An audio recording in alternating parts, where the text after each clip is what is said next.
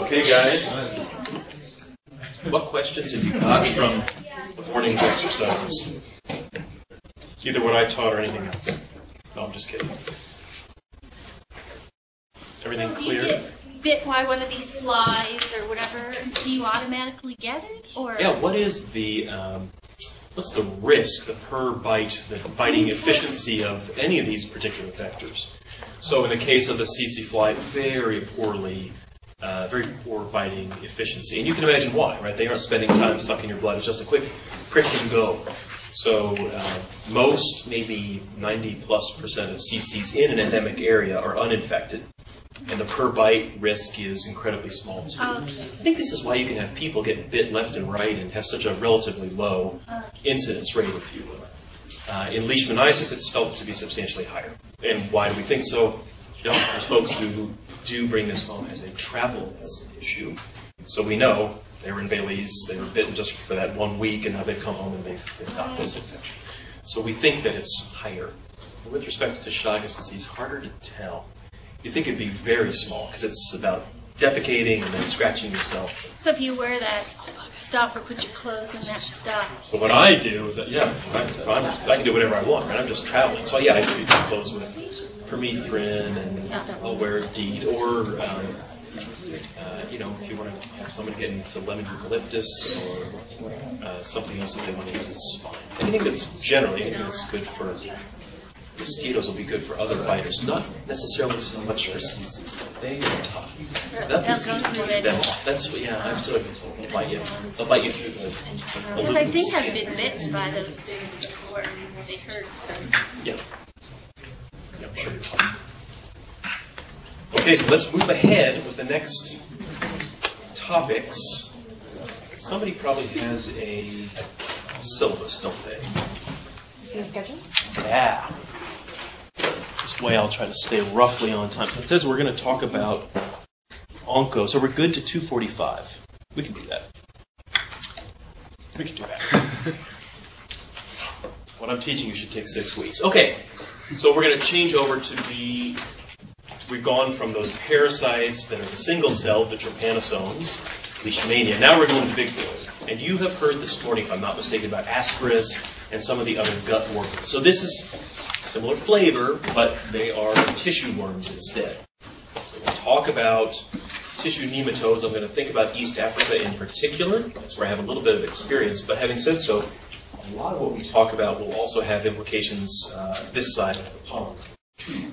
So again, remember this is our map of life. So we're skipping from the tissue bugs over here to the roundworms, and the Latin name is nematode. Where that comes from, I don't know, but the nematode, they have this name because they're roundworms. This is actually what they look like. They come in two broad flavors. There are intestinal nematodes, and that's what you talked about today. So I could ask you right off the bat, right? Ascaris, you talk about threadworms and hookworms. Is this ringing a bell? Any other roundworms that you talked about? Strongyloides, hookworms. So those are the gut roundworms that you've already talked about. With respect to the intestinal nematodes, what we're talking about right now will just be the tissue nematodes. It can be confusing. As you recall, some of the intestinal nematodes will spend time going through your meat, like through your foot, if you're a hookworm, or going through your lung with the Ascaris. They're still considered to be gut worms because that's where they live as adults, in the human gut. These guys are different. They may spend a little time in the gut, but they're mostly in tissue.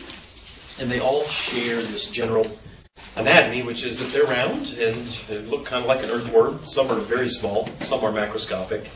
And as you recall from this morning, I bet, the males tend to have a spicule or a little curlicue pigtail. That's what they use to inseminate the ovipore of the female. Let's just do a couple of cases. If we have any ringers in the audience, I want you to call out with your own personal experience treating these patients. So here's a 55-year-old grandfather in Ghana.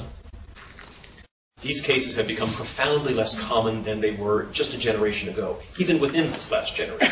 There's so much of the history of West Africa. This was a very typical common situation whereby you'd have a person who has skin lesions that are intensely pruritic and itching, that is the nightmare itching, like some of you may have had I don't know, a little bout of urushiol, poison ivy or poison oak exposure. You know what that feels like.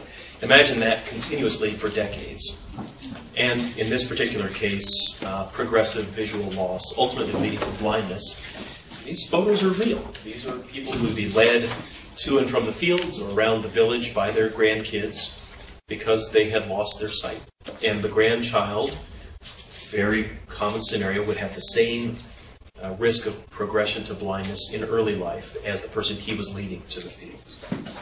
So this is river blindness. The technical term is onchocerciasis. Onchocerciasis is a worm infection of the human body, including the eye in some cases, definitely including the skin in many cases too. The way this happens is that you're bitten by a simulium fly. I'll show you the picture in a minute. And during the fly bite, as similar to the tsetse fly bite with sleeping sickness, out of the saliva of the fly come the infectious form of this worm. Teeny tiny little microscopic worms. They're called microfilariae, meaning small threads. Microfilariae. And the microfilariae get swept up into the human body. The adults will then grow and will live under the surface of the skin, within the dermis. And they form something called a nodule. A nodule is basically an orgy pit for adults. A couple males, a couple females, constantly having sex, swapping sperm and egg, living inside these nodules. And out of the females come more little babies. And those babies, more microfilariae, they will go throughout the system, waiting for another fly to come along, take a meal, and perpetuate the life cycle. So what that means is that in river blindness, the pathology is caused by the babies. The microfilariae are what make you sick. The nodule is the adults, and they're sort of disfiguring. I'll show you some pictures. It looks like a big goose egg on your head or on your belt line. But they're only disfiguring. They're not necessarily dangerous. It's the babies that drive this process forward. The picture of the distribution of onco, it's so classic for so many of the infections that we might talk about. It's a problem of Africa.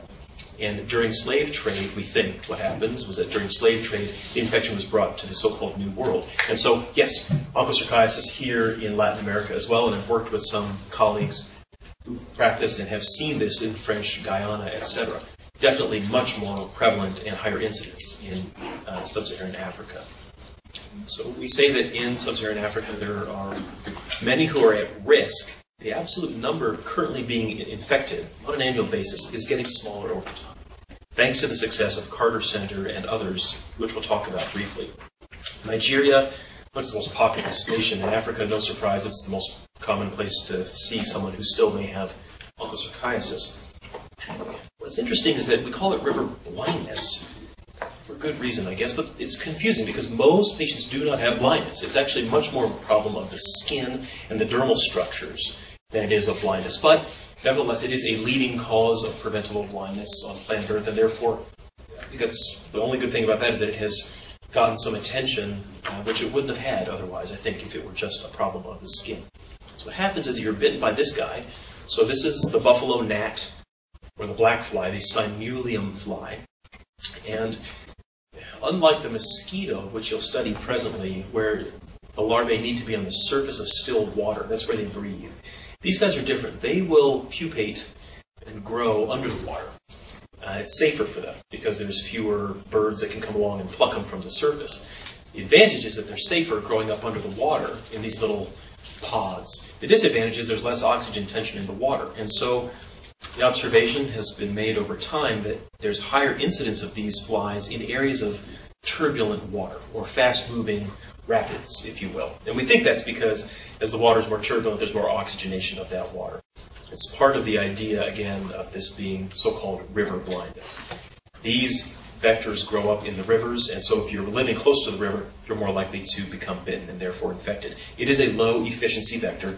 They are pool feeders. They take a bite out of you. They let the blood flow into that wound, and they lap up some of that, sort of like Hannibal Lecter with the fava beans, slurping up the blood. And so that's generally what's happening with this particular pathogen.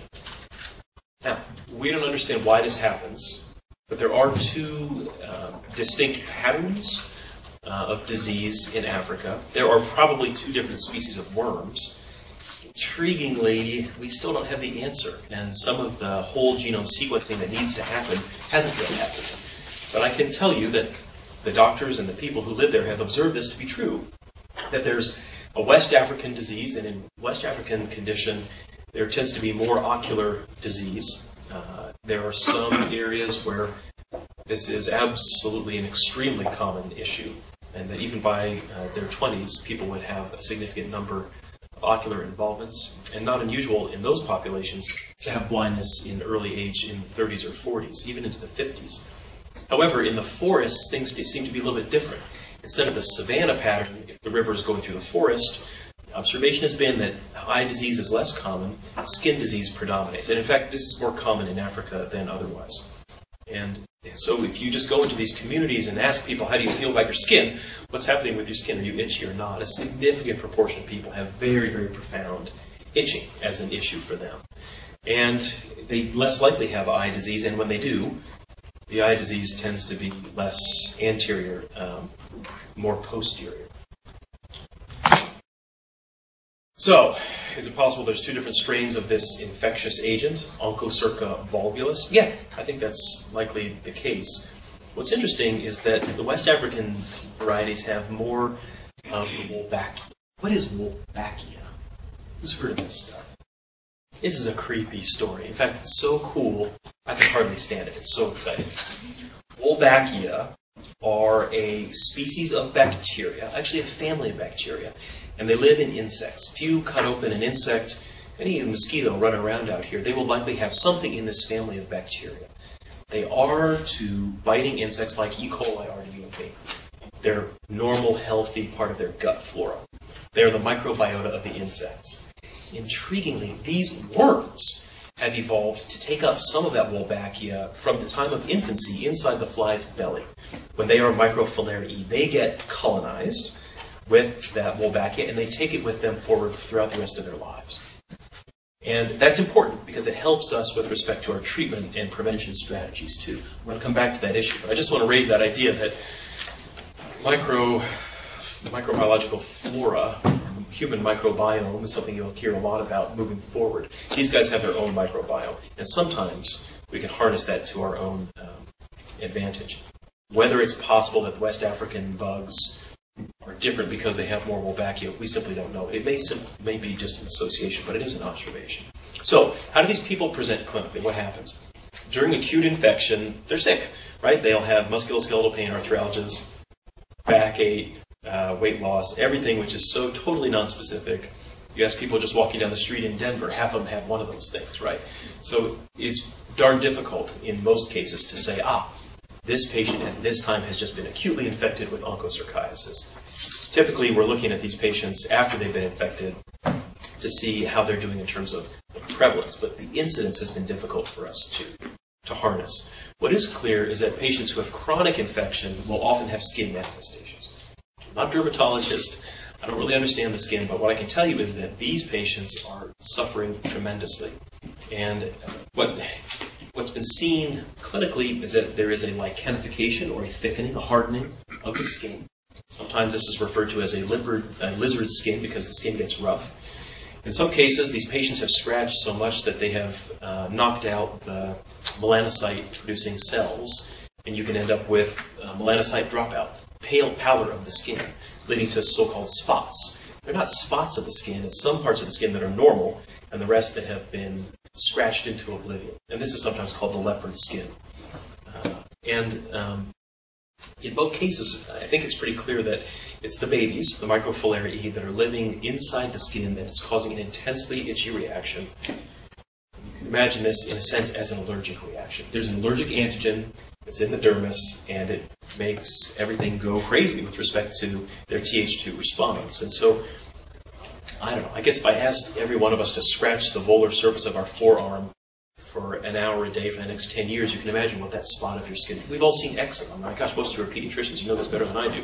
The rash that itches or the itch that rashes, right? So it's the same concept, but these patients have no relief. It's not a transient process. It happens day in and day out, and it's a source of tremendous misery.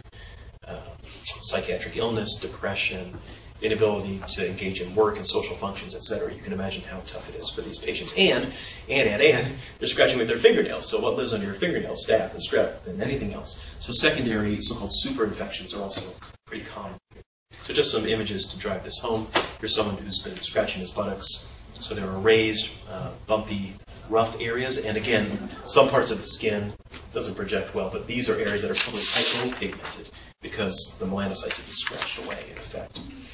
And often, as is the case here in the gentleman on the right, what you can see is that the areas of the greatest involvement are the areas that he can reach. So if it's a part of the body that he literally can't get to, the skin has a more normal appearance. It doesn't feel normal, it's just that he can't quite get to it as easily. I mean, I think if you were a clinician coming into a scenario where you're looking at someone on an individual basis, there's a few other things this could be. Norwegian scabies, I hate that term. I think the Norwegians hate it too. But we know what I'm talking about, right? Disseminated Sarcoptes scabiei infection in an HIV-positive patient. That could look this way. A simple skin scraping will give you the answer there. I mean, a contact dermatitis over your whole body or lasting 30 years, I can't figure out how. There's not many other things that would drive this, in other words. I think this is what. So remember, that's one way that it presents classically, and there are also the nodules. Again, the nodule is the hive where the moms and dads are living in their orgies, making the little babies that are coming out and going to the skin. And what can I tell you? They are nodules towards the surface of the skin.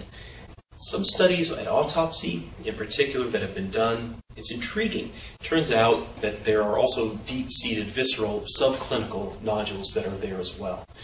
And there's an old rule of thumb, for every one you see, there's 5 that are deeper. I honestly don't know if that's true. I doubt it, actually. But the bottom line is, you can have just a single nodule and end up very sick. And most patients who are repeatedly infected over time have many, many nodules. The idea is that if you're looking at someone who has a big bump on the head, is that a lymph node? Did they fall down? Think in this proper clinical setting about the possibility of this being an adult hive, a den of iniquity for the adult worms. Now, in Africa, this tends to be on the bony prominences, in particular here on the iliac crest, and on the head, and in theory in the Americas on the upper trunk. I was working on the course I teach in Africa. I was asking one of our students, who's a doc from Peru. He had seen very few cases, and in his experience, the nodules he was seeing were on the head, not the trunk. Classical teaching is that maybe there's something different. I'm not sure that that's true, although it is in the classical. This is what the nodules look like. And if you were to slice into one of these, you'd see the adult worms, which are macroscopic, kind of like a strand of spaghetti, if you will, and a whole bunch of them living together. And this is what they can look like here towards the iliac crests. It really doesn't project, but the bottom line is you might at a glance think, oh, this patient has lymphadenopathy. Much more superficial, much more firm, and not in a classical inguinal position, but superior to that, right over the bony prominences. Now, the lymphatics can also be involved in onchocerciasis, and what happens in lymphatics is that you may have transient blockage of a lymphatic drainage. We'll talk about this with respect to loiasis, but it happens in onchocerciasis too. Sometimes it's called equatorial arm, where a patient will come in and the whole arm will look edematous. Just one arm, not the other. Or not the foot. They're not having congestive heart failure. They don't have quash. They just have a swollen arm.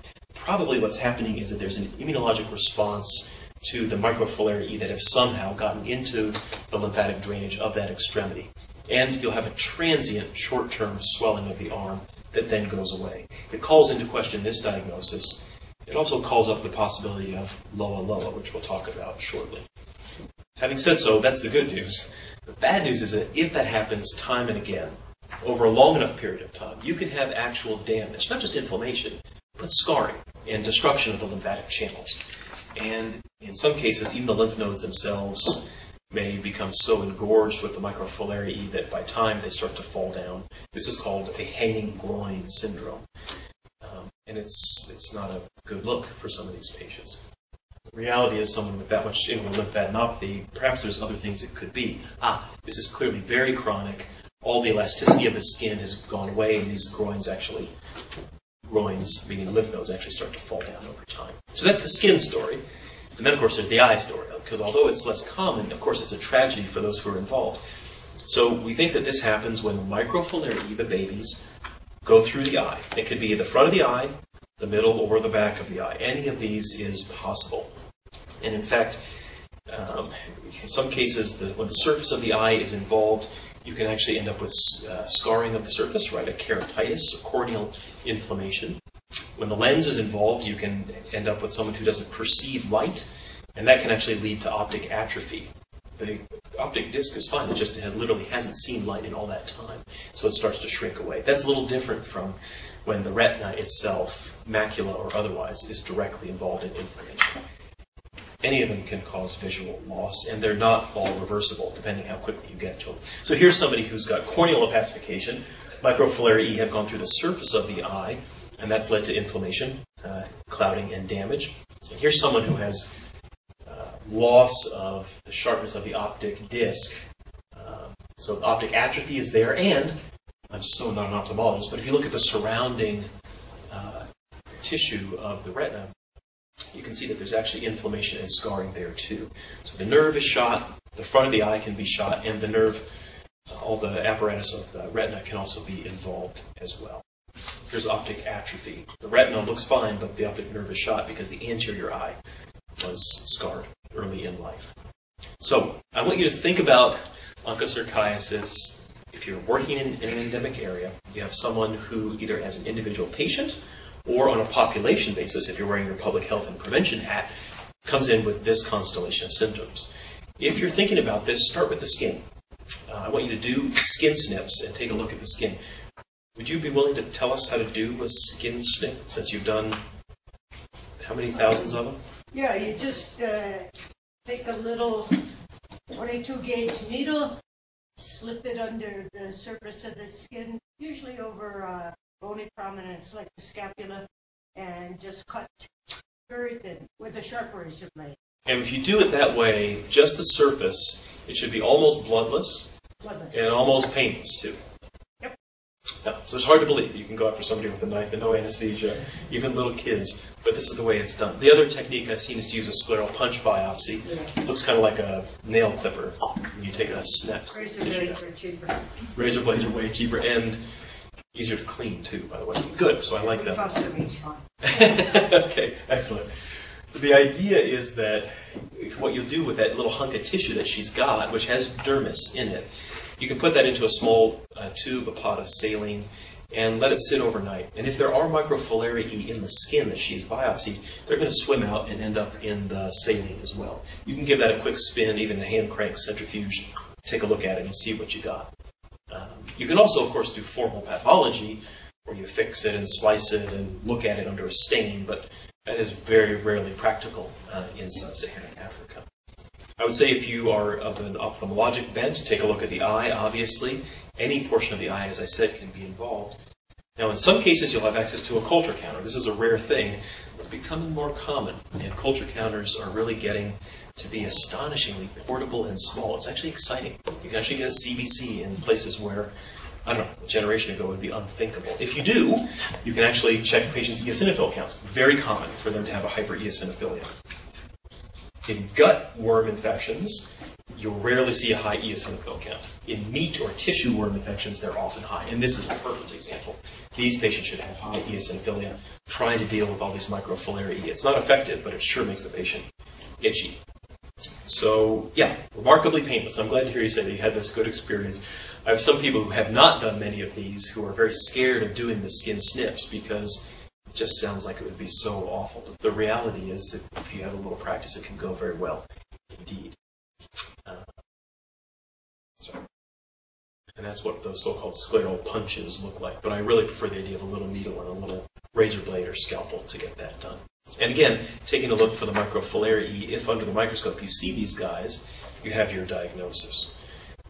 In fact, if you look at a microfilarium from a skin snip, you can actually make a species ID as well. Now, I don't expect you to remember this for this particular course, but if you're working in these endemic areas, it's worth taking a look at this. If you look at the end of this microfilariae, look at the tail, you should be able to know whether that microfilaria has a sheath or not. A sheath is just the egg that they were born from. Some worms wriggle out of their eggs, some keep them on top, like a total body condom for the rest of their lives. So you'd say, does it have a sheath or not? And are there any nuclei in the tail? So this guy has no sheath, he's got no nuclei, it's Onchocerciasis. I'll show you some different examples of other microfilariae in a moment. So it's great. You just made a biopsy, very, very cheap, and generally safely and well tolerated. Having said so, in theory, if you see somebody with one of these nodules on their head, you can also cut that out. You don't have to do that to make the diagnosis. I think you would do that if you weren't thinking about onchocerciasis and you were looking for a lymph node or a foreign body or something like this. If you do cut out a nodule, sure enough, you'll end up seeing those adults that are in there. And that's okay. It's just you end up giving the kid a scar. You shouldn't have to go ahead and go after those nodules in most cases. So if you were to look in one of these nodules and send it to the pathologist, is it a tumor? It's not a tumor. It's worms, right? And this is what they look like. Actually, these are adult worms that have been cut across. Let's zoom in. Yeah.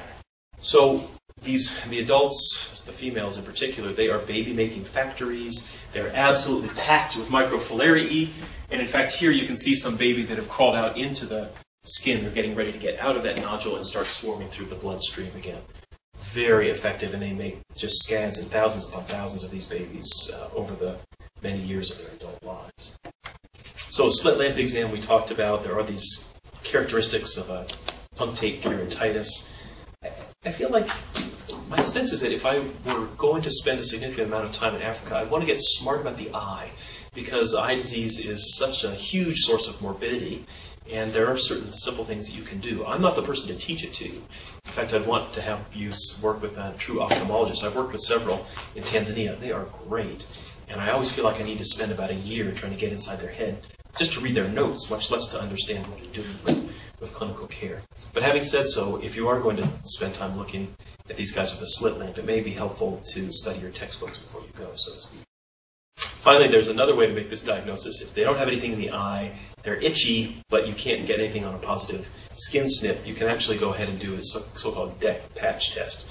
DEC is DEC, that's diethylcarbamazine. That's the drug that's often used in treatment of other infections. The problem with this particular infection is that if we give DEC to these patients, we can cause tremendous harm. We don't want to give it PO because it can cause that Jerisch-Herxheimer reaction. We call that the Mazzotti reaction. It's bad news. So we'll talk about it. Somebody came up with the idea that we can give just a little bit of the DEC. It's going to kill just the microfilariae that are here in the skin, a patch of DEC. Some of my colleagues in London do this all the time, and they find it to be helpful. I've never run this test, but it is one of those things that's in the textbooks. And what's interesting is that if you take this solution of DEC and put it on the patient, and you get a big welt, what looks like a bee sting, if you will, the implication is, maybe they've really got onchocerciasis. However, some people are just allergic to DEC, and so maybe they're just having a chemical reaction to that patch test. Not used clinically on a common basis. So I think eosinophilia is suggestive. I love checking eosinophil counts. It's my favorite thing. And when they're negative, I think, well, it could certainly still be a parasite. And when they're positive, I think, it could totally be not a parasite. So it's just one of those things where the negative and positive predictive values are not super helpful. The last patient I saw with a high eosinophil count of 11,000, she had asthma. She had badass asthma. She was untreated. She wouldn't take her inhalers. She'd been walking barefoot in Kibera in Nairobi. I was just sure that she had strongyloides infection. It totally wasn't. She just had asthma. So the point is eosinophils do not equate with parasites, and that's true here as well. There is a lovely serology test we can do for onchocerciasis, and what can I say? Peter Nutman, who's at NIH, has a terrific lab that looks at this. If you ever want to send any kind of filarial serology, do it at the Nutman lab. Not only because it's free, but also because he's a really sweet guy. He'll talk you up, he'll hold your hand over the phone and say, your patient totally does not have a parasite infection, or whatever the case may be. So I like him very much. The reality is most people don't have access to that level of diagnostic care, and they certainly don't have access to PCR. So I've run this on sort of an experimental basis before. Some labs have this, most labs do not. You're still going to be stuck with those old school skin snip tests, which are still quite reliable. So again, the Mazzotti test is where we give a small dose of DEC and see if the patient gets sick. The reason we don't like this is because the DEC is so lethal to the worms, they may all die at the same time, causing an inflammatory allergic type reaction, making the patient super sick. So it's not something that we typically recommend. Although you'll read about it in the textbooks, please don't do that. So how do we treat? If we're not going to give DEC, what can we give that'll kill the worm, but hopefully won't kill the patient at the same time? And the answer seems to be, at least on a mass public health type basis, that we often treat these patients with ivermectin or mectizan. So who can tell me the story of ivermectin in sub-Saharan Africa? How did that layout. Anybody read about this? It's an interesting topic. Ivermectin, and perhaps you'll talk more about this on Thursday. Ivermectin is a veterinary medication. It's been used for parasites in horses for quite some time. In fact, apparently it's very effective. I'm not part of the horses set, but apparently horses are packed full of parasites. They get them and they eat the hay and stuff, and you want to make them run the Kentucky Derby. It's not good. So there's a whole industry, and very profitable, killing parasites in the horse's guts. Well, it turns out also to have benefits in human health. And as is so often true, this is a medicine that we've borrowed from veterinary medicine to use for human health and disease.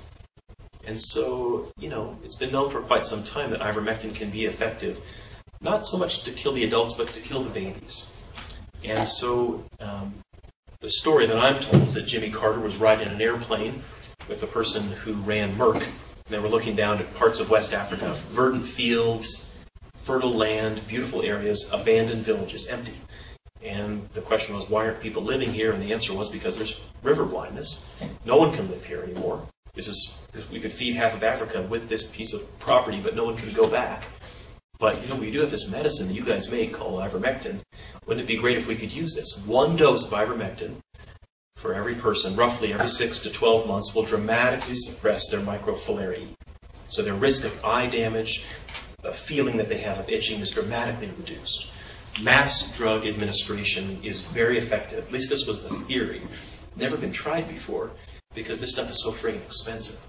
And I won't go into the details, not only because I don't know all the details, but because it's embarrassing for Merck. But bottom line is, these guys eventually were guilted or shamed into finally stepping up and giving away ivermectin. And they have, to this day, to their credit, an amazing charitable program. Any Ministry of Health in Africa that wants access to ivermectin can have it. And they'll give them all the doses they want. To give a dose to every man, woman, and child in affected areas every 6 to 12 months. And which has got to be one of the biggest feats of largesse, corporate largesse I've ever heard of. The analysis that I've heard is that actually, by doing that, they lose roughly 1 day of profit per year because they make so much money giving it to all these racehorses around the world. When I prescribe this, when I see patients with this infection, when I prescribe a single dose of ivermectin, it's something like $160 for a day or something like this. So they still make plenty of money. I'm glad they do what they do. I don't feel so bad for them. That's all I'm going to say. So the excitement here is that if we periodically treat people, we'll kill the babies, but we won't necessarily get the adults. You have to keep that process up, at least until the adults die, at least until the whole natural cycle of infection burns out. At least that's the idea. So why don't we do this throughout all of sub-Saharan Africa? Why doesn't every person get a dose? The issue is the next worm we're going to talk about, called Loa Loa. The worm's so nice they named it twice, Loa Loa. So with Loa Loa, there is an observation that on rare occasion, not commonly, but rarely, some patients who have both Loa and Onco can get into trouble. For some reason that we don't understand, if you have Loa Loa and we give you ivermectin, it can cause an encephalitis. It can help to facilitate the entry of Loa Loa into the patient's central nervous system, or at least into the CSF. Although the reports are very few and far between, and the autopsy-proven links are like 2 out of all the hundreds of billions of doses that we give. This is a concern, and it's one of the impediments to getting everyone treated for onchocerciasis over time. So, what do we do on an individual patient basis? You can either test them, like I do you have Loa Loa or not, or you can actually treat them with a different strategy. So this strategy of doxycycline, especially doxy plus albendazole, that's attractive. Albendazole is a worm drug. You probably heard about that for, what's a great drug, for example, for ascaris, right? Why would we give doxycycline to these people? What's up with that? Because last I checked, that's an antibacterial antibiotic. Not for their acne. For their Wolfbachia? For their Wolbachia. Yeah, you're trying to nuke the guts of these worms.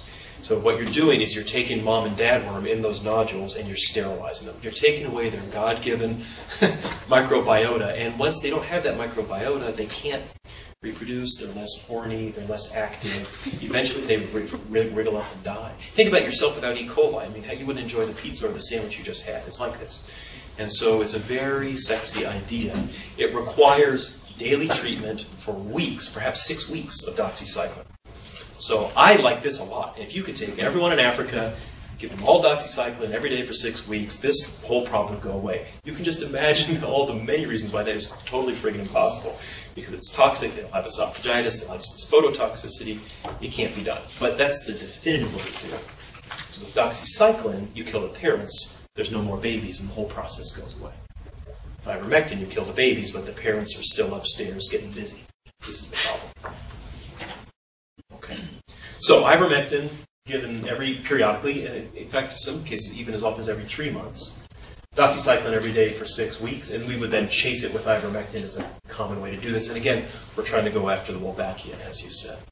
Now, there's other medicines that may be coming down the pike for this. There's something called moxidectin, something called closantel. I have no personal experience with these experimental drugs. I'm not sure we need them. I think we need better ways to implement ivermectin treatment. And yes, I shouldn't belittle the nodules. If someone has a problem like the nodules rubbing against their belt, cut out the nodule. There is a practice or a sort of, well, it's a practice, I don't know what it's based on, but the idea is that if you have a nodule on the forehead, maybe you have higher risk for blindness because babies are more likely to go right from the nodule out to the eye. I'm not clear that that's true, but it is a practice that has been embraced in Africa, and it seems to be well tolerated generally. I think the story of onchocerciasis is the story of prevention, and is such an interesting story with respect to Merck donating those doses of medications. The organization that I know of is the African Program for Oncos Control, or APOC. And their idea is that if we do this, if we can give 90 million people consistent dosing, then within the next couple of years, we should be able to get rid of onchocerciasis, truly get rid of it, by 2015. They've already given away tens of millions of doses, not nearly as many as they should or want to, but there it is. Again, sustainability and endurance and stick-to-itiveness, that's what we really need here. And by the way, what do we do about the vectors? Yeah, you can put these fish into the water that eat the larvae. It's kind of a cool thing. I think what happens is that they eat all the larvae, then they get hungry, and they either die or they start eating other stuff. It's not necessarily a sustainable solution, but this has been tried. So that's Onco. Okay. Onchocerca volvulus. 2 flavors, a savanna flavor and a forest flavor, one with eye, one with skin. You're going to make a skin snip or slit lamp diagnosis. Try to reduce the symptoms. Ivermectin is the watchword. It doesn't deal with it definitively, but it stops the itching, if you will. The only caveat, watch out for low, and I'll tell you about that presently. Periodic mass drug administration. Any questions about onco? Yeah, please. The skin snip, doesn't matter where you do it? Yeah, does it matter where you do the skin snip? The teaching has been to do it over a bony prominence. And you had mentioned the scapula. I like that. I've heard people doing it here over the crests. And I don't know why. We've always said that that's where the nodules are more likely to be. This is a little bit different. I'm not sure if that's where it's better tolerated or what the story is. But that's exactly the way I've seen other people do it in Africa, too. But in theory, it shouldn't matter where you do it. Because those worms, if it's truly a heavy infection, the microfilariae should be everywhere. But that has been the teaching that's been passed down. I like the idea of the back because there's not as many nerves in the back, you know. The arbor is less. I think that's probably as good a reason as any to go back there. Okay, so let's change it up. So we're going to be fine, guys. We're changing priorities. I took this photo when I was doing my Trop Med training in London. It's a traffic sign. I have no idea. And in fact, I show this to people from London. They're like, yeah, I have no idea what that is. But we're going to change priorities. We'll talk about Loa. Worm's so nice they named it twice. So in Loa Loa, we have something slightly different, but analogous in many ways to onchocerciasis. Again, vector-borne, transmitted by the bite of a fly, not the black fly, but something called a deer fly. I'll show you the picture in a moment. And during the blood meal, the deer fly squirts a little bit of saliva into your subcutaneous tissues. In the saliva are microfilariae, microscopically small worms. These baby worms get into your system. They grow up into adults, and then they wander around inside of you, looking for love. That's what we all want, right? They want romance. They want to find their soulmate, and they just cruise through your system. And occasionally, they'll find their way. They'll actually make microfilariae, and once in a while, another chrysops fly comes along, takes a bite. They don't live in nodules. They don't like building a house. They like to travel the world, your body. And that's where the pathology comes from. So it's interesting. I want to emphasize this. In loa, humans by themselves, just like in onco, humans are not enough to complete the life cycle. It's a recurring theme in tropical medicine. Very rarely are humans alone enough to complete the life cycle. Strongyloides is the exception. Did you talk about strongy this morning? That's the one Mac Daddy gut bug to know your strongyloides, because you will see strongy. If you're like me, you'll get it wrong and you'll kill people. So don't blow up with strongy. These guys are different. They actually need to get back into the fly to complete their life cycle. So, strongyloides is a different story. We'll talk about that maybe another time. With LOA, I want you to focus on Africa. It doesn't seem to be in the so-called New World. It is centered in West Africa and part of Central Africa as well. It's a smaller number of infections by comparison to onchocerciasis. The reality is that it's sort of a disease looking for treatment, if you will. There's not a lot of active case finding in many communities around LOA, except those areas where there's also onco, because we don't want to get it wrong with LOA and onco. So in a sense, I'm not clear how much LOA is out there, but it's probably significantly less than you see in onchocerciasis. And over time, sort of the longer you live, the more likely you are to have a LOA infection. You get this by the bite of this fly. It's got these big iridescent eyes. It looks sort of like Bono when he was in his fly phase back in the 90s, you know, these big googly eyes. And it goes by other names too, deer fly or horsefly. It breeds in the canopy and then lays its eggs down in the swamp. So it doesn't go to the savanna. It needs forest cover. And that's why this is a problem of forested areas of West Africa and not so much far eastern Africa. So why do they make you sick? Usually they don't. Most people with LOA have no symptoms at all. That's the whole point. Most people just carry these worms with them for their lives and don't have an issue, except on rare occasion, that creepy morning when you look in the mirror and there's a worm crawling across the surface of your eye. This generally gets people's attention. With that one exception, most people don't realize that they have a problem here at all. Totally different from what we see in onchocerciasis. In onco, it's the babies that cause disease, not the grown-ups. In LOA, no one has ever caused sickness that we know of from the babies. It's the adults that sometimes creeps people out. And it's as they move through your meat that you get into trouble. So that's a little bit different. Once in a while, when the moms give birth to these microfilariae, they can cause trouble with what we would call a calabar swelling, but it's not that big a deal. I'll show you this. So, most people with LOA, asymptomatic. That's all there is to it. So, although people get creeped out by it, no one ever died of LOA unless we gave them ivermectin for their onchocerciasis, right? So what does it do in the eye? It's sometimes called the eye worm. Not the blinding worm, but the eye worm. And that's because occasionally it'll crawl across the surface of the eye, or at least just under the surface of the eye. They actually don't stick on the surface itself. They're usually under the bulbar conjunctiva, just 1 or 2 cells deep.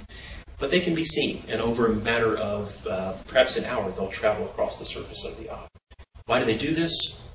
We don't know. We ask them, they don't tell us. My sense is that they're doing this constantly throughout your entire body, going everywhere. And once in a while, they happen to stumble across the eye. That's all. It's fascinating, and they may only happen in minutes. You can imagine how this would get someone's attention. Now, this photo is a little misleading. This is a LOA worm, and the eye surgeon has made a nick in the cornea, and so the worm has actually crawled out truly onto the surface. But I show you the picture anyway, so you get an appreciation for how big it is, and so you can understand why people rarely forget their LOA experience. Now, having said so, the other way this shows up is something called a calabar swelling. And a calabar swelling is just like that equatorial arm of onchocerciasis. So part of the lymphatics become blocked or inflamed, and you end up with a swollen arm, for example. And this, who knows why this happens?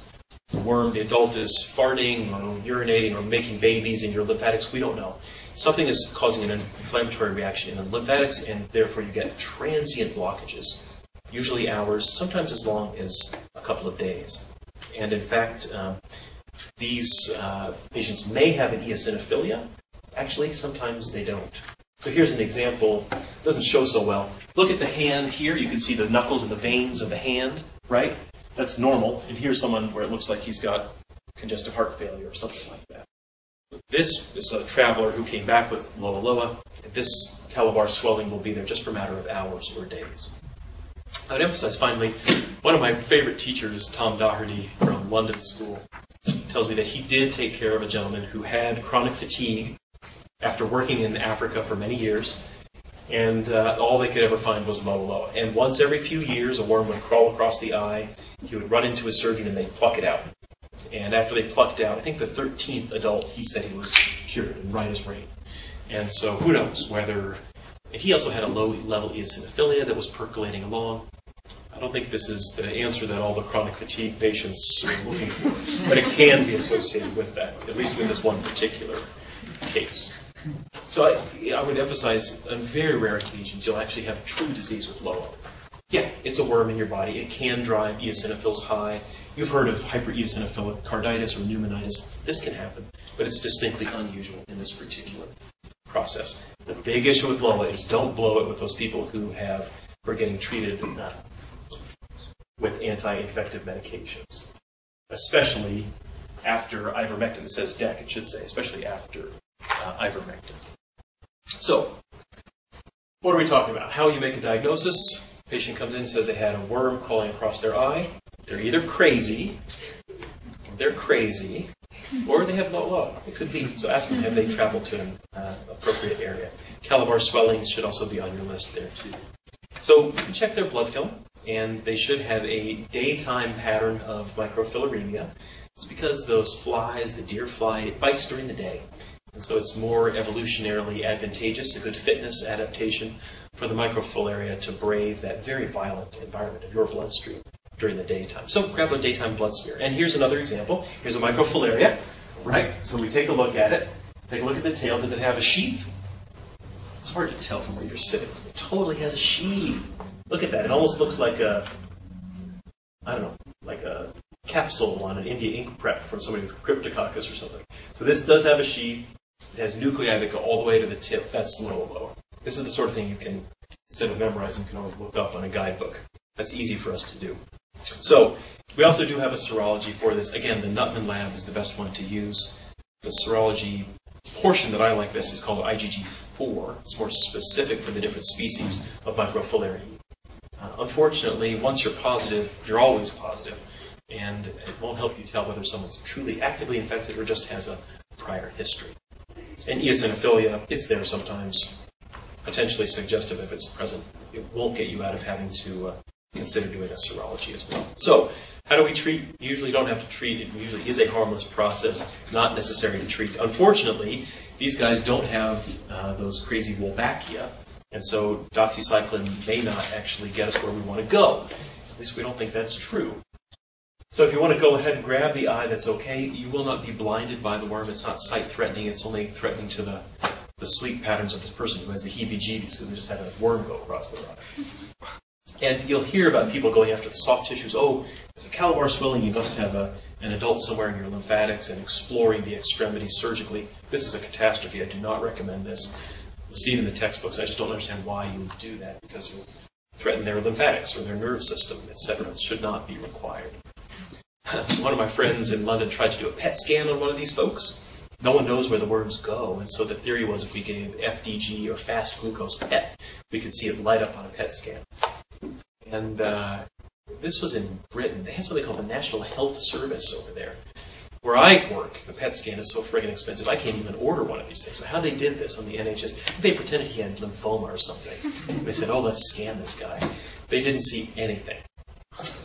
Although, intriguingly, he was a tall patient, and the camera cut off the top of his head and the bottom of his feet. So they were thinking of writing a letter to the Lancet saying, you know, finally, the location of loa established, either the top of the head or the foot. We don't know where these guys go. So extraction from the eye can be done surgically, as you can imagine. I do not recommend that you cut into somebody's meat to cut this thing out. So DEC is an interesting drug in these guys. If we treat patients with DEC, it kills the babies, it kills some, but not all of the adults, and unfortunately, we'll often have to retreat. So it's a fascinating story. Worms crawling through your body, 30% chance of killing them, 70% chance they just have to live out their natural born days, which in the case of loa may be more than 10 years before they finally go away. And so on occasion, patients may actually get worse if they're given DEC. It's actually a much bigger issue if they're treated concurrently with ivermectin as well. But we've seen this with DEC too. probably what happens is if you're given DEC and you have a lot of microfilariae in your blood, you can have one of those classic Jers-Herxheimer reactions. So the standard is to say, check the blood, how many microfilariae are there? Is it more than 2,500 per cc of blood or not? And if you have a lot of these, give a little steroids first and then treat them. If there's not a lot of the babies, go ahead and give them their DEC anyway. Most practitioners that I know will just give a little bit of steroids and then give the DEC and hope for the best. That's sort of a typical way to do it. Now, when would you not want to do that? Patient with low LOA, I'm just going to give them a little Patient with DEC. strongylitis? Oh, you're worried that they may actually have onchocerciasis too. Remember, because DEC plus onco, that's the Mazzotti reaction. So that's a problem as well. Strongyloides, yeah, I never give steroids to anybody who's got strongyloides. Good thinking. It gets a little complex, doesn't it? Just try to deal with these people on an individual basis. Good. There's many regimens for the DEC dosing. These are here for your subsequent regimen. I'd say regardless of what you choose, it's helpful to actually do a repeat series of smears and repeat treatment if necessary if you fail to cure them. Having said so, again, you don't strictly have to treat these patients who have low LOA. Other drugs can work as well. Ivermectin is there too, and as we talked about, in some cases with ivermectin, we worry about encephalitis in those who also have cases of onchocerciasis. Because in theory, although you can give a dose of ivermectin, the truth is this may facilitate encephalitis in these patients, which is rare and controversial, but has been seen and seems to be real. It's just hard to predict when it's going to happen. In your question. Do you ever see treatment protocols that would just have dosing at night when presumably the load is... Yeah, what about the time of day for dosing? It's interesting. So in LOA, the microfilariae are more in the blood in the day. We'll talk about lymphatic filariasis in a minute. That's the reverse. That's at nighttime. I don't know anybody who doses that way. And I think the theory is whether or not you have microfilaremia detectable in the blood, in the tissue, they're still there. And where they hide, we don't know. I suspect that they're just not being born during the nighttime in this case. So it's an interesting question. Would it be possible to actually augment your killing potential by varying the time of the dose of the drug?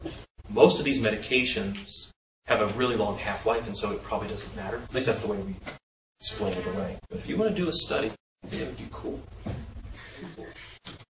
Other questions so far? Okay. I'm going to have my right side of hemi neglect. You guys must be thinking. So, bed nets are great. Love bed nets. Not for this, because these guys bite you in the day. But for malaria, great thing to do. Same thing for lymphatic filariasis. Unfortunately, there is no strong prevention for this. If you have people wear DEET, that may be helpful. If you live in Africa, you can't wear DEET every day of your life. It's hard to prevent these infections, unfortunately. So, those are the key concepts around LOA. It's caused by the bite of a fly. The adult cruises through your body. Once in a while, it'll go through your eye, and that makes people creepy. Or it can cause a swollen hand, the calamar swelling. We'll make the diagnosis with a daytime blood film, and we can treat in a couple of ways. DEC is great, but if there's a high microfilarial load, we get concerned about Jers-Herxheimer type reaction. Give a little steroids first. And surgical extraction, if the opportunity arises across the surface of the eye, should rarely be necessary. Patients are treated periodically with DEC, but again, we don't like to do that if they may also have onchocerciasis for the reasons we talked about before. I'm not clear what's going to happen with LOA. I don't think anything's going to happen with LOA. I don't think it's going to go away. I don't think it's going to become a bigger issue. I don't think it's going to be a problem with HIV infection. I think it's just there. And it's an infection of primates. It lives in chimpanzees and mandrills. And if you're one of these forestry people who studies mandrills, you're going to get this infection. That's what happens. And it's probably totally okay. All right, so before the break, one more worm. Can you guys do it? Nice. Okay. So I always feel like this is your position, sitting still and writing down questions. Yes? It's okay to get DEC periodically, right? So why can't we periodically give DEC?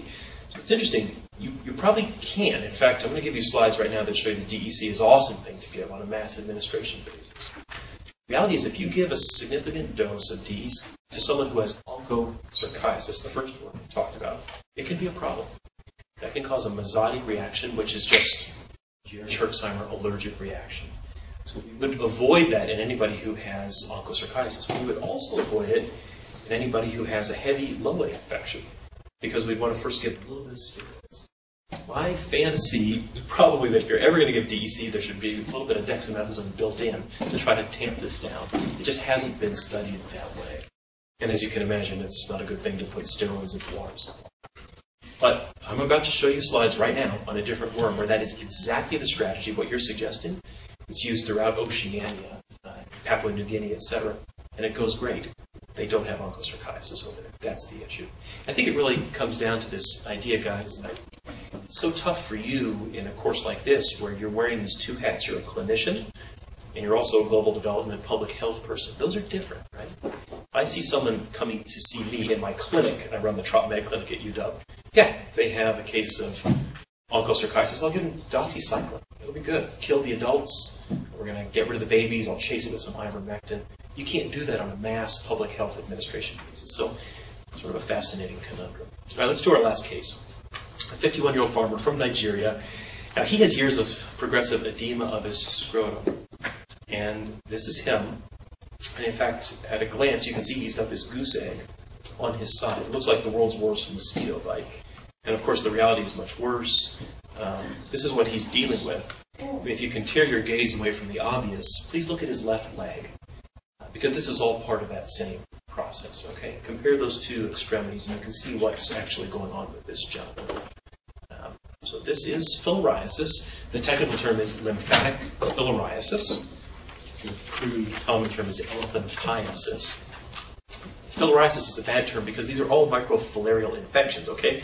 But in the lingo of the profession, we call it filariasis. If you hear somebody talk about filariasis, they mean lymphatic filariasis, which is this infection. So it's several different disorders. There are several worms that do it, and they all behave in a relatively similar fashion, okay? They're part of this overall superfamily of the Filaroidea. The bottom line is they live in the lymphatics, they live in your subacute tissues, they can cause acute inflammation, and they can cause chronic dysfunction of the lymphatic systemic return as well. So the life cycle is pretty straightforward. You're bitten, in this case by a mosquito. It's not a fly, it's not a gnat, it's a mosquito. The mosquito bites you. Out of the saliva come the microfilariae infectious baby worms. They get sucked up into your system. They grow up into adults, and the adults move into your lymphatics. Now, I don't know why. I've asked them. They have not told me. They don't like to talk to me. But my sense is that they like the lymphatics because it's relatively immune privileged. So they're not going to get beaten up by your spleen or your liver. And it's pretty rich, right? If you look at the chylous return of your meal, the sandwich you had for lunch, the lymphatics carry some of that nutrition, chylomicrons and all that stuff too. But I don't know why they do this. They seem to like it. And when they're in your lymphatics, boy meets girl, they have romance, they have sex, out come the babies. And the babies, the microfilariae, end up getting taken up once again by the next mosquito that comes along. So here's one of the many vectors of lymphatic filariasis, Culex cincui fasciatus. So the culicines are these brown mosquitoes. You got them here in Colorado. These are the nuisance mosquitoes, the ones that we see all the time. And unfortunately, in some parts of the tropics, they can serve as vectors of this infection. It's a big deal because these guys are totally happy to breed in your latrine. They'll be happy to stay in a gutter, stagnant water around people's homes. They don't require, they're not lily white, they don't require pure streams, they don't require oxygenation. They can literally breed in human stool. And that means that where people are, people's waste is. Where people's waste aren't, these mosquitoes come in. So this is not just a problem of the jungle. It's not just a sylvatic issue. This is a problem of human habitation, not just limited to rural areas in Africa. But there are many other vectors that do this as well. I think the point is that the vectors will vary place to place. Some parts of Oceania, if you go to Micronesia, etc., you'll have island chains with one particular mosquito, and then you hop over to another island chain, it's a different one. That may be important to know as a public health person, because sort of like the chrysops, the Loa Loa worm likes to be in your blood during the day, these babies like to be in your blood at night, or at least at the exact time when your local mosquitoes are likely to bite. That's their evolutionary co-fitness process. And that means that if you're going to do surveillance testing, you need to know when the bugs are biting. When people are getting bitten by mosquitoes, that's when you want to do your blood films, because that's when you're more likely to get a positive test.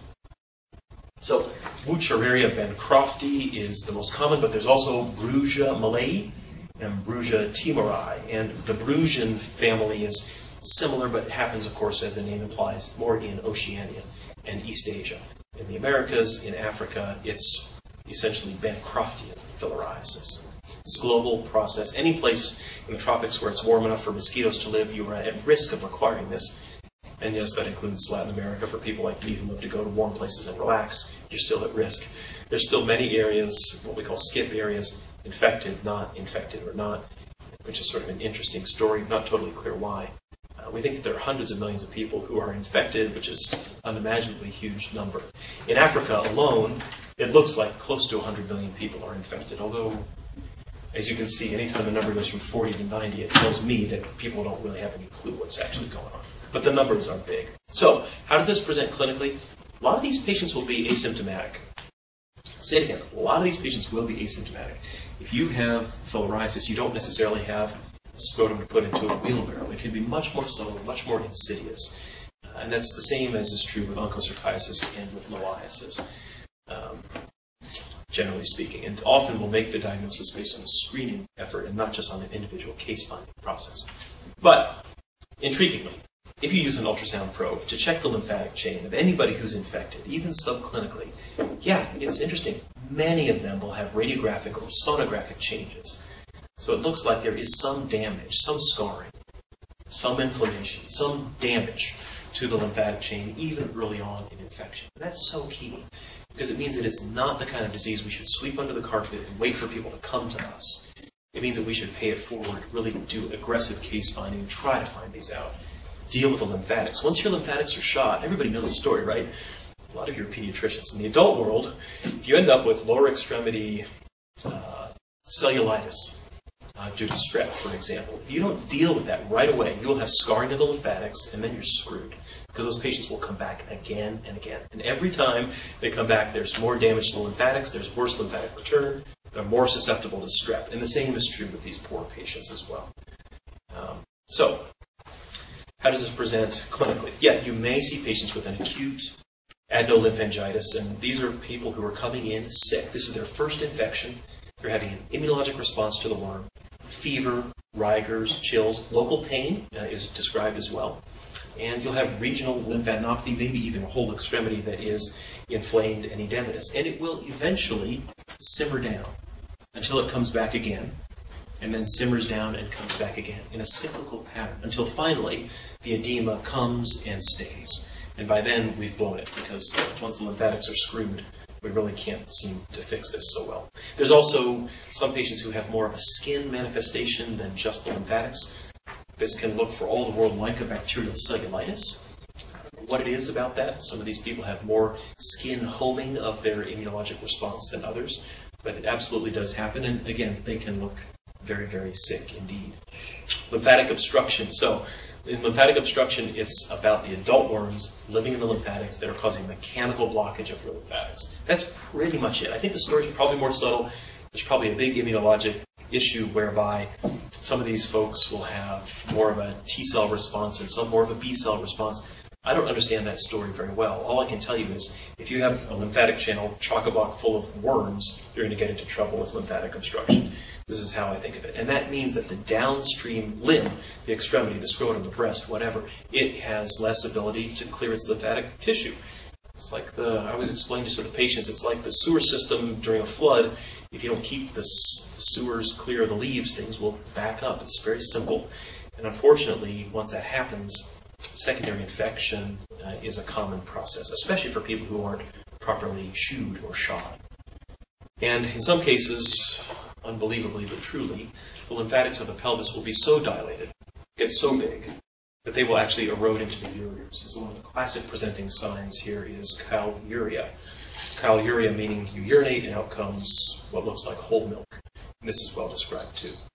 So here's an example of someone who's got unilateral, persistent, progressive lower extremity edema or elephantiasis. So I'd emphasize, first of all, yeah, there's an asymmetry that's obvious. This leg's not normal. This person shouldn't have even this much edema. But by comparison, this one is much worse. And why that happens, I don't know. It's very typical that you'll have one extremity worse than the other. The skin that's here has very deep fissures and furrows. If you were to touch this patient, the skin would feel rough, like the skin of an elephant. So technically speaking, Elephantiasis refers to the skin change, whereas lymphedema refers to the general edema, although people don't use those terms that way. Here's a patient in Micronesia. So she actually has bilateral disease, much worse on her right. And it doesn't take much imagination to figure out how much staph and strep is going to live in this area. She's not wearing shoes. She's probably high risk for podoconiosis, which is a whole different animal. Anyway, she needs to get into shoes. She needs to keep this area clean and dry and elevate her skin, or she will be in deep trouble with respect to infections. The genitals are involved in men and women, obviously. So if you were to take a biopsy of one of these lymphatic channels, if you wanted to prove to yourself that it's LF, God forbid it be a tumor of the pelvis, ovarian cancer or something. Let's say you actually do a biopsy. This is what you see. Adult worms, cut obliquely, cut across. If we zoom in, this is what they look like. These guys are built for sex. That's all they do. So there's the body. The little circle over here, that's the gut. These are the twin uteruses, or the testes. They double down in their reproductive system, and they're just built to reproduce and make those microfilariae in hopes that the next mosquito that comes along will be able to perpetuate the life cycle. And you can imagine a lymphatic channel that's more worm than human. That's not going to be a good outcome. This is a lymphangiogram, which I've never seen. In the old days, they would do this where you take the person by the foot, and then you take a razor and slice their foot until you get down to lymphatics, and you cannulate their lymphatics and put in barium. I don't know if they don't do this anymore, but that's what this used to look like. And then you actually snap a film as the contrast goes up, the iodinated contrast. And that's what this is. So I don't have a normal to show you. It ain't supposed to look like this. I mean, the lymphatics of the pelvis should be very dainty, fine, lacy, and these are wildly dilated and tortuous, and so it's no surprise that you can get into trouble with this chyluria. So here's a patient who's peed in a cup, and out comes whole milk. And it's not only distressing to the patient, you can imagine, those chylomicrons, those are tough to come by. I mean, you may only get a cheeseburger once a year or something if you're living in these areas. They need their nutrition. Nutritional status is borderline to start with.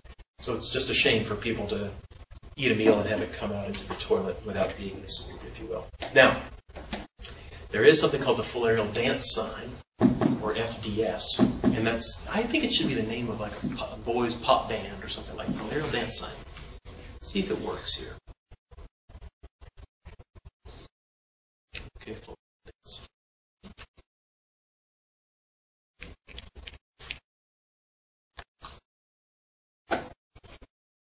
Yes, good. Okay, so this is a physician in India who just shot this with his iPhone, taking a picture of his own ultrasound screen. So this is a scrotal ultrasound, and that's not normal, okay? You shouldn't be able to see adult worms swimming through your scrotum.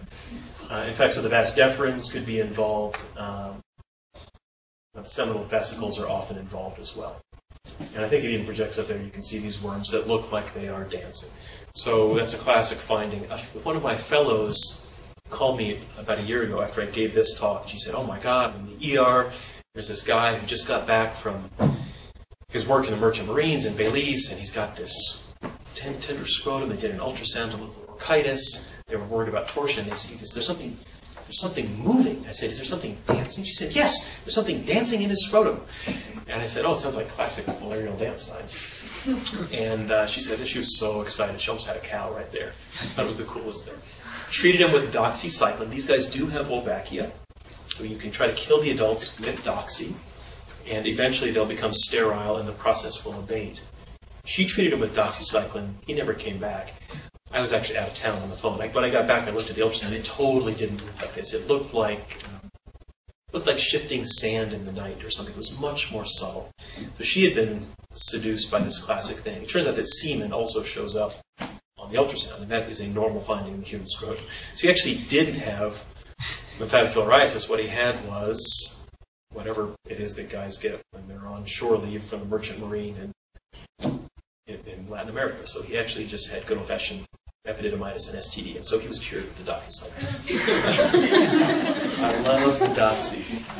At least for us, I got to tell you, in Seattle, we have a huge issue with doxy right now. Are you having this too? You're pediatricians, you don't even use this shit. I got to tell you, in Seattle, it's a big problem. It's become crazy expensive.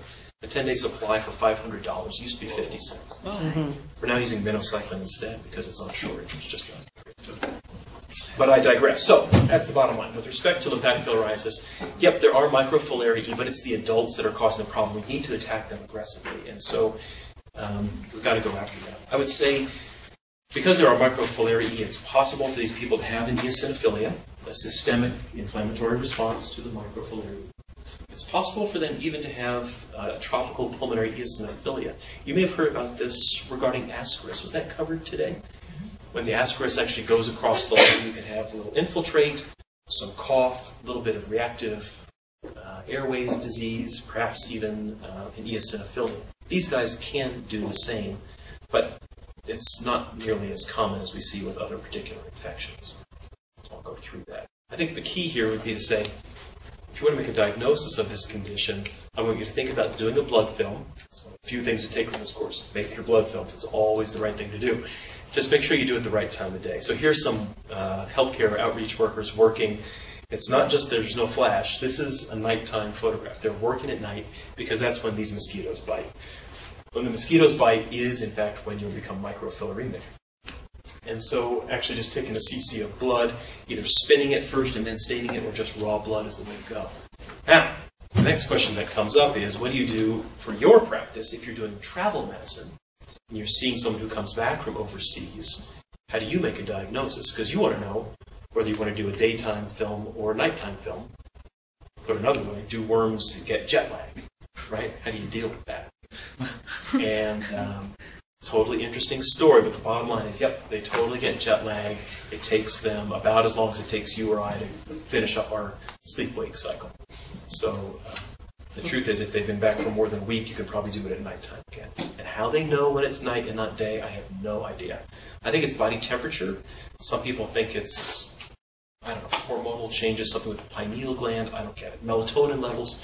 Somehow they seem to know when it's nighttime. Bottom line is, terrific for these patients to do a midnight blood film, which the phlebotomists hate, but it is the way to do it. And so here's an example. We've looked at a few of these now, right? So is there a sheath? Yes. Now this guy, you can really see. I like this. I took this photo in London. This guy really has a sheath, right? And so, in fact, if we zoom in, we can see that there's sheathed, but no nucleus. Wuchereria bancrofti. Easy. And if it looked a little bit different, you might say, oh, it could actually be Brugia malayi, for example. Oh, in fact, here's an example of Brugia, right? So in Brugia, you've got a sheath, but there's two little nuclei at the tip of the tail. It's going to be a slightly different flavor of lymphatic filariasis. So to make a diagnosis, in general, if in the tropics, patient with fever or any syndrome at all, check a blood film. That's typically the way to start. Now, beyond that, yeah, we have an antigen test that can be run. We don't use this at my lab. We send out for this, and by the time it comes back, I've either decided to treat or not. It's a pain. My friends who do TropMed in London do this all the time. I don't have easy access to it. There's a nice ELISA for, it's supposed to be IgG, not OGG, IgG4. And that's something that Tom Nutman's lab can run for you as well at the NIH. So again, the ultrasound finding is good. I showed you that classic filarial dance sign. If, based on history, physical, filarial dance sign, blood film, or just your gut instinct, you want to treat these patients, how do you do it? Well, it's interesting. If you're a public health officer working with the ministry, working with the local community, this drug is good stuff. This is DEC, diethylcarbamazine. That's what it looks like. And it can be used on a mass drug administration basis, and it's quite effective.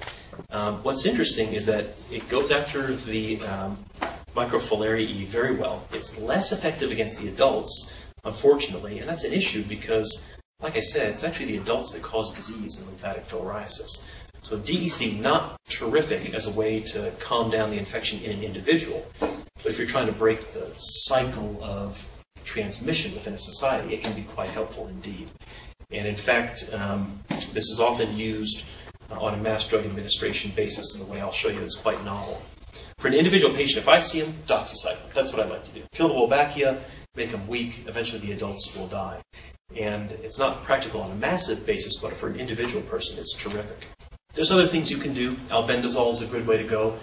If in doubt when it comes to roundworms, try albendazole. Think about bending of a roundworm. That's how you can remember albendazole. Is usually a good way to go, but not necessarily as impactful as others. We would always add ivermectin on top of it at the same time.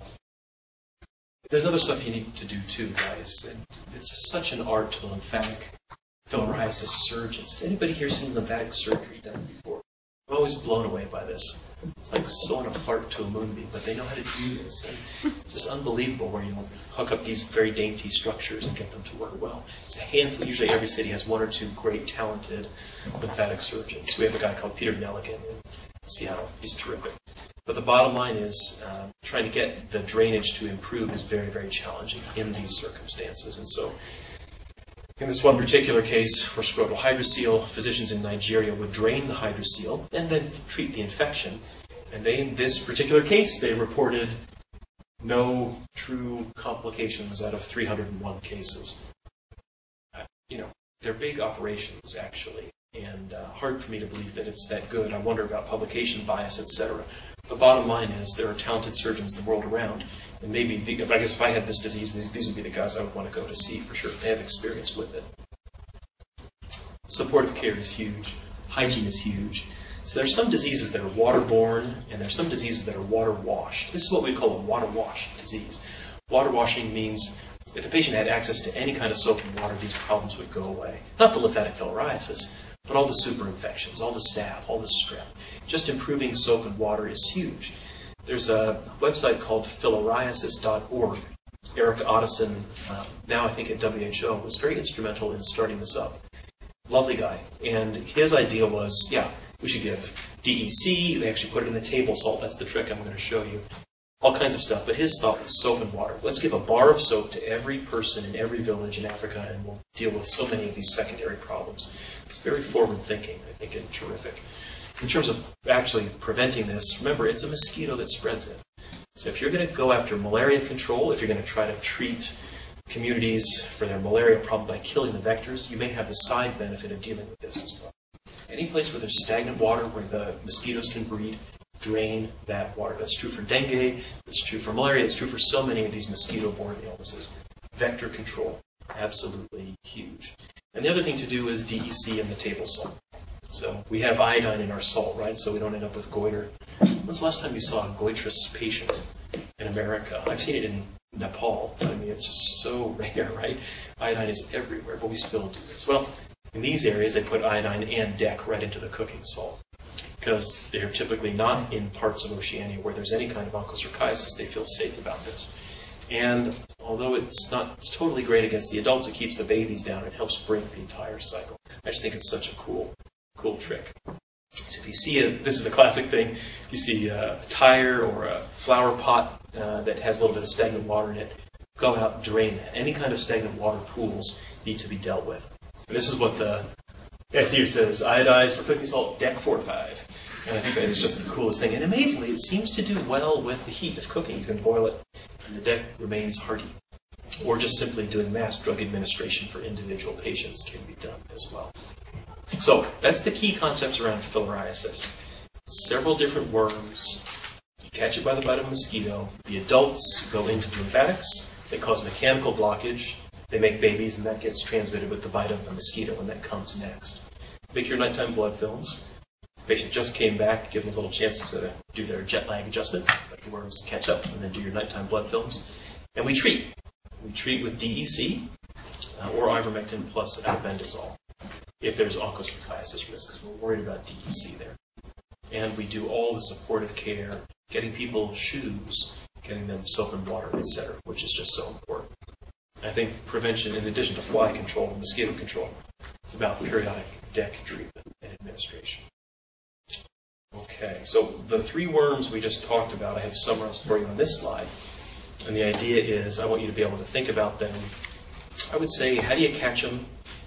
What do they do? And how do I control this for an individual patient on treatment basis, or wearing my public health hat? And what are the issues around onchocerciasis and LOA, or onchocerciasis and lymphatic filariasis? A little bit of subtleties there, and as you let this percolate through, review your notes, it'll become crystal clear, I think. But having said so, I think it's probably well and truly time for bladders to be drained, caffeine to be replaced, and questions to be asked. And I think we're supposed to restart right at 3. Why don't we make it 3:05 so you guys have time to hit the loop?